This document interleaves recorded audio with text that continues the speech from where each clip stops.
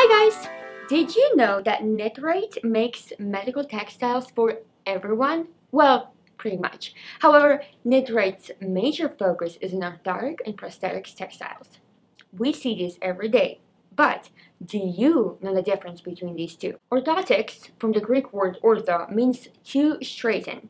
That is exactly what it means. To correct or support the movement, shape, or function of a body part, such as torso, limbs, and other extremities. Some of the main types are back braces, knee, and foot braces. Prosthetics are designed to replace a lost or missing body part. Advanced prosthetic legs designed with carbon fiber and allow some athletes to run at near Olympics level. Equipped with a prosthetic arm, a patient may return to the work, perform everyday tasks, or enjoy hobbies that would be extremely difficult or impossible without the prosthetics. While orthotics and prosthetics differ mainly in function, they are often constructed using some of the same materials, such as advanced plastics and nylon.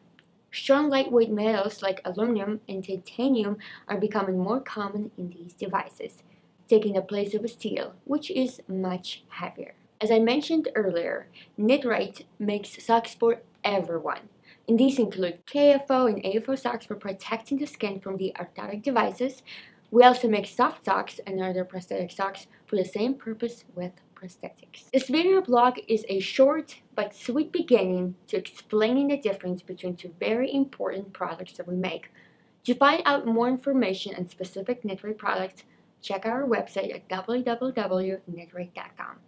Have a good day!